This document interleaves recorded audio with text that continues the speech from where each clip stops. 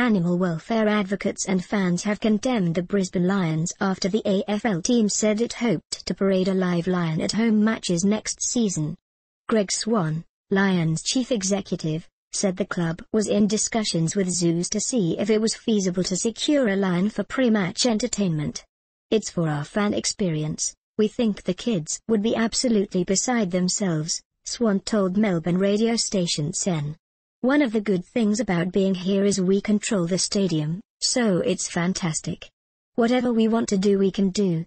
Swan said the AFL was supportive of the idea, adding that it would provide